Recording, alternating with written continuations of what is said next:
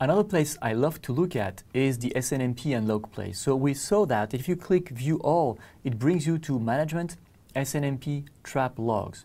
So those are all the traps that the controller would send to any SNMP management station, again like Cisco Prime Infrastructure. You may see a lot of things here that may not be relevant to your problem, but it's always interesting, if you can, to browse through and go down. However, keep in mind that the controller is going to only keep the last 256 entries.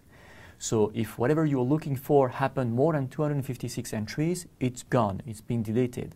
So you may have sometimes to clear the logs and retry if you can, but even if you don't, go down the page, maybe you'll see some interesting things. For example, here, I have failure for the username try, and that guy tried many times. So that may be interesting to check why.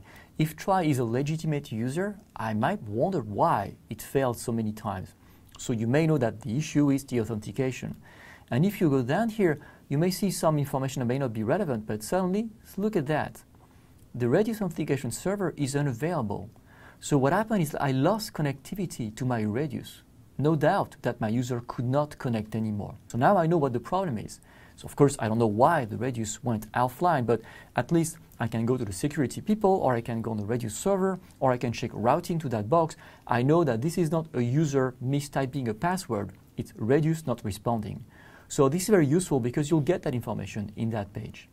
And we saw a warning not long before where it said, well, suddenly Radius is stopping to respond to my request. There is something going wrong here. And then it became unavailable. There are, of course, a lot more that you can get from this page. For example, I got a controller that was rebooting, and it says that suddenly the control path to that mobility member came up. So mobility anchor was restored to that controller, etc. So you see, you can have a lot of information about events that are relevant to what happens in your network, and that would be sent to a monitoring station. So that's a very nice place to go and have a look at. It's always what I do when I'm looking at a global problem on your controller. But again, remember, 256 entries, and if you can reproduce the problem, you can always clear the logs, ask the people to redo what they were doing, and so do you have too many entries to look through. There is another great place, which is the system logs. So if you go to logs and config, you can of course configure here a syslog server to send your logs to. You can also configure what kind of messaging level you want to keep for your system. And you may want to learn about syslog levels if you're not aware of those. There are 8 different levels, and you can decide what level you're going to log from here. But once you have this configured, then you can go to the message logs where all these logs will be available. So it's not the same as in the SNMP trap, as you can tell. There are some information that may be useful, some others that may not be telling you much about what's going on. For example, this one, export foreign pen state run SSID guest connected for 3 seconds. Okay, what is that supposed to mean? But if you're troubleshooting a problem, most of the time when you come here, that kind of message will tell you something.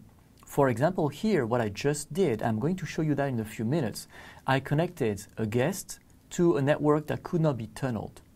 And it says, I was connected for 3 seconds. 3 seconds is not a very long time, right? That's a clear sign that something is not working right. So in the context of my troubleshooting that guest user saying, I can't connect, it tries to open and then suddenly drops, this tells me that it's not working. It's 3 seconds only. So some messages may not be very clear, but if you're troubleshooting, they may help you understand or get more context about what's going on. But the two together, SNMP trap logs and message logs, are usually nice places to start when you look on the controller for global problems or hints about what may be going on.